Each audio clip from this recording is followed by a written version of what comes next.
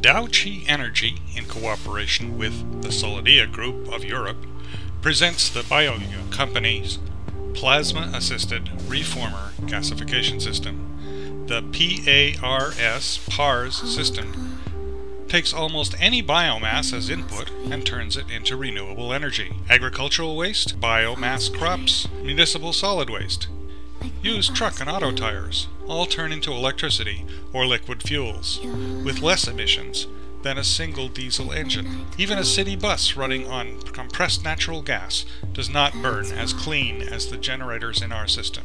The outputs of this process are A, the power or fuel, B, distilled water, C, ash.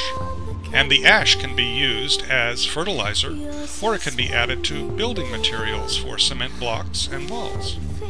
This shipping container, shown here, will produce 200 kilowatts of electricity continuously, 24 hours a day, on just a little less than 4 tons of biomass. Larger models are available, and since they both ship and operate in their own containers, they are easily set up in a single day, or moved if the need arises. Need more power?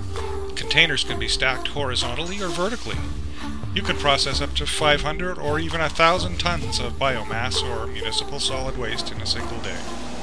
Nothing is burned, so no toxins are formed, and the garbage just transforms into energy and ash.